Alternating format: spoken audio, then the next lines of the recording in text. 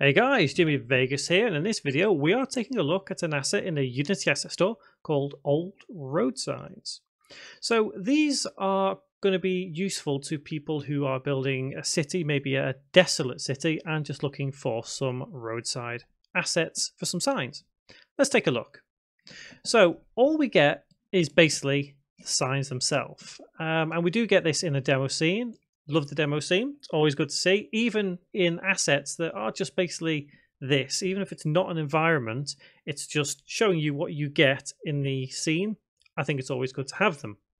Quality-wise, I think they are fairly decent. I mean, yes, you've got to remember that sometimes these things are free, sometimes they're paid. You'd expect assets which cost a lot to be high quality, but free can be anywhere, and I think that they look pretty decent for what they are. So quality wise, yeah, I think they get a pass there. Quantity wise, we get how many signs? 1, 2, 3, 4, 5, 6, 7, 8, 9, 10, 11. We get 11 signs, and obviously the poll for it as well. That's good. So quantity wise, I'd say it's pretty decent. You got a variety of signs, and the good thing is some of them can be duplicated, like this one for example. You could change the rotation on that and have the arrow pointing the other way if you wanted to. You could change the rotation on that, on these, have them the other way. It's it's entirely up to you. So I think it comes down to how you want to portray these signs. So they are versatile in that sense. I think it depends how customizable you want it to be as well.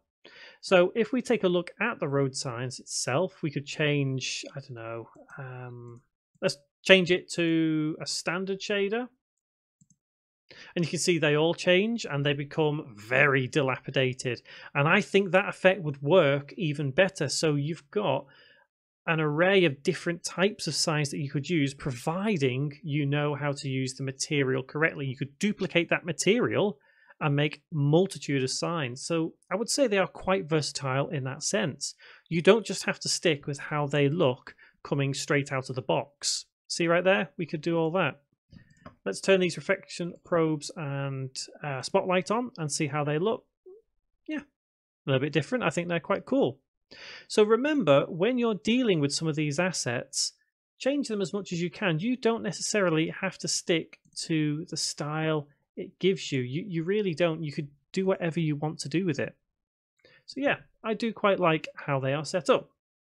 Price is free, which is good to see. Always good to see a free asset. And file size is 15 meg, and I'd say that's pretty decent for what you get here. So keep in mind that small file sizes work quite well with mobile devices, and a lot of people aim for that. So if you are creating for mobile, then yeah, I think this is a pretty decent asset to have for that. And as for the price, remember that I am recording this on the 21st of August 2020 at this point, and it actually came out yesterday. So, or rather, the latest release was yesterday. So keep that in mind. And yeah, if you do see it a couple of dollars and you're not prepared to pay that or anything, keep an eye on it. It might end up free again. So how useful is this asset? So as I said earlier, if you're creating a city that's a bit dilapidated and you need some signage, these are perfect. These are going to be great. They are a bit limited in terms of, for example, the speed limits. You only have 60. That is a little bit of a shame, but I guess with a bit of work, you could create one in the same style to be whatever speed limit you would want. Folders are nice and neat, always good to see. Materials in one place, mesh, prefabs, textures. I always like neat folders just because it gives you a sense of keeping everything uniform in your project and things being easier to find. So as you guys know, I don't rate assets. I either recommend them or I don't. And I don't think I'd recommend this to everyone in the world, but certainly if you're looking to make a city that needs some dilapidated signage, this is brilliant. I think they're really good for creating a bit more of an effect to a dilapidated city in that style of game. And remember, if you're creating a really rundown, destroyed city, you could always change them a little bit to give you that extra bit of oomph in your game, if you know what I mean. So yeah, I think I probably would recommend this to anyone creating that style of game. I think it'd work quite well. So guys, do you have an asset on the asset store yourself? If you have, let me know in the comments. I would love to check it out and maybe review it in one of these little videos. And if you've used this asset, please let me know what you think of it. I'm always curious to know how people have used these things and how good it's doing for them in their game.